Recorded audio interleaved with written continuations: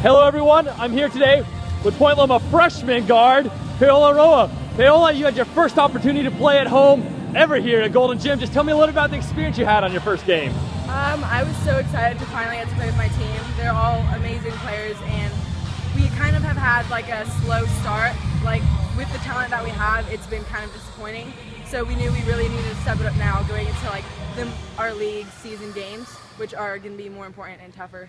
And as you mentioned right there, you guys were able to get kind of off a 6-game losing one, but against a local rival in Cal State San Marcos, always a tough opponent. Yeah. Tell me a little about your first game. You had an amazing, were you the leading scorer in your first ever game for the Sea Lions? For me, it was just, let's go. We need to get a win. I love who I'm playing with, and I practice with them every day, so this is just fun.